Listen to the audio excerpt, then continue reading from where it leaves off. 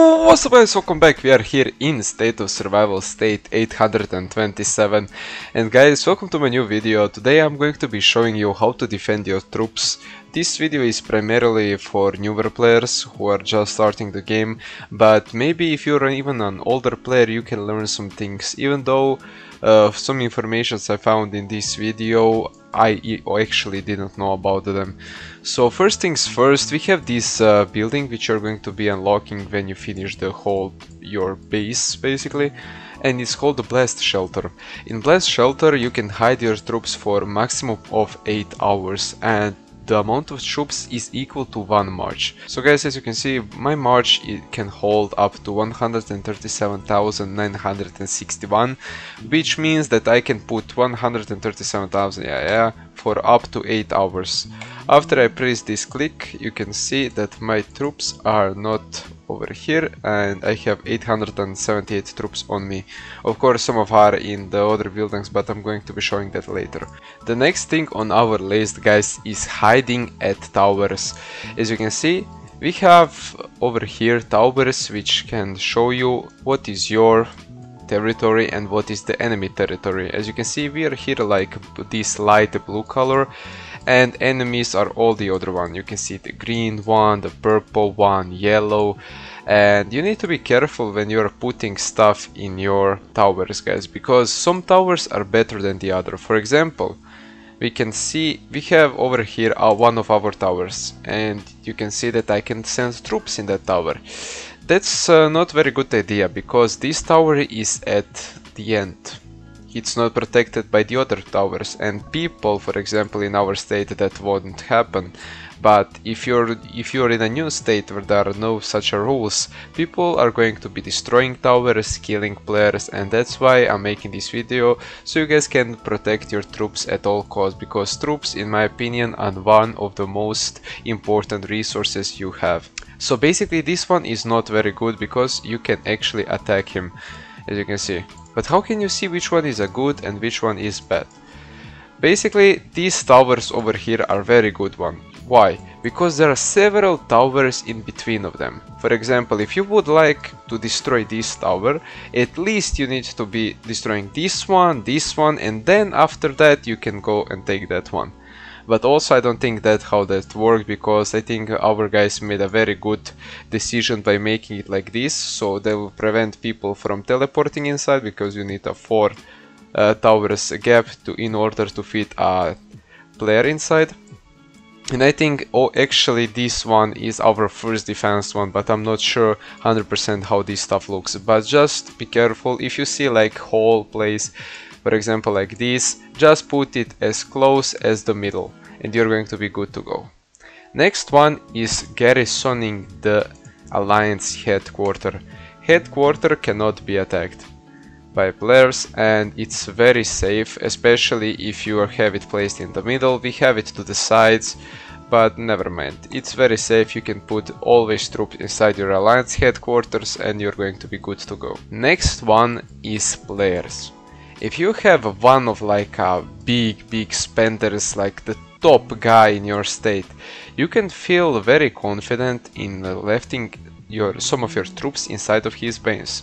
For example, if I would wanna let some of the troops inside one of my players, it would be king. You just come over here in reinforcement and you can send reinforcement to him. And the one good thing about that is also, if someone attacks him, I'm not going to be losing any of my troops. They're going to be just going to the hospital and my march is going to be coming home. So you are not risking, even if he gets attacked, but who is going to attack king? For example, he is the king. You are not risking any deaths. Next one, solo marches sending to occupy the places. This is the part which I didn't know personally. If you know when you're sometimes searching for players how you do it, you come like here, you found first the enemy. For example, I think we have one player very close to us. For example, we have SKR clan, and this is how you would probably look for enemies in like SVS or just in kill event in general. So basically you would find the enemies, scope all the way until it's like barely visible like this, and you will just go and look for enemies. And sometimes you will find the enemies, yeah, of course, but you will see that they don't have troops. So now you're asking yourself, bro, where there are troops? Why they don't have troops? They actually do have them, but they're hidden. For example, right now, as you can see, if we would come over here, we can see the enemies, etc. We can see the marches, we can see infected, we can see towers, etc. But what we can't see is over here. As you can see, this is my alt account who placed his marches over here, like occupying the places, and you can recall them whenever you want.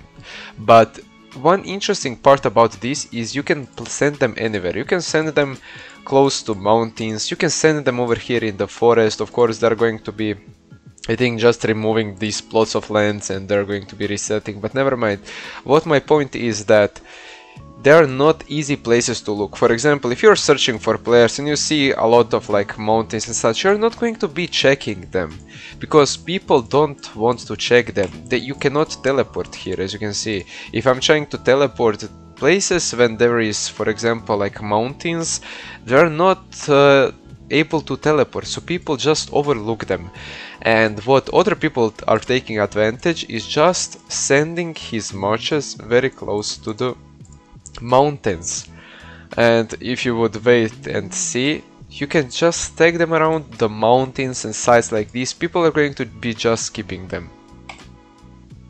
But don't put them in some obvious places. For example, I found few people placing like in the corners or just teleporting to the corners. I need to tell you that first thing when I'm trying to look for some other players, I'm looking the whole site, the whole corners, every single corner, all of them. I'm just passing through because there's so many people who don't understand that this is the most obvious place to hide. For example, okay, let me just come over here.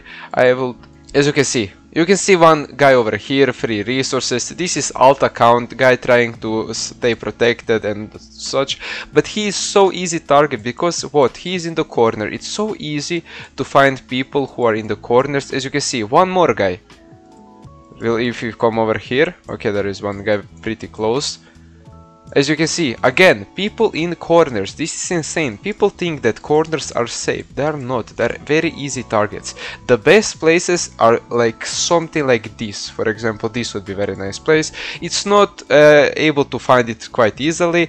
And people are not going to be here because most of the people are going to be in the green zone. So if you want to hide your account, you should be hiding in the gray zone, somewhere in the middle, but not like some easy place to be pinpointed at, as you can see.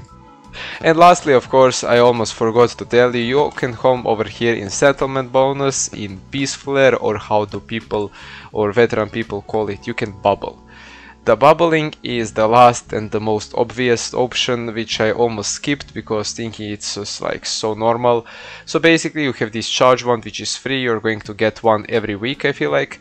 You can see over here in the timer, and the other ones you can just get for free by just playing the game or buying them in stores like these. Basically, I think in Buycap store you can buy it. Oh, no, this is for teleporters, never mind. You can buy them in Alliance store every single week. They're restocking, but I'm not sure they're that good, to be honest. And of course now when I'm trying to show you.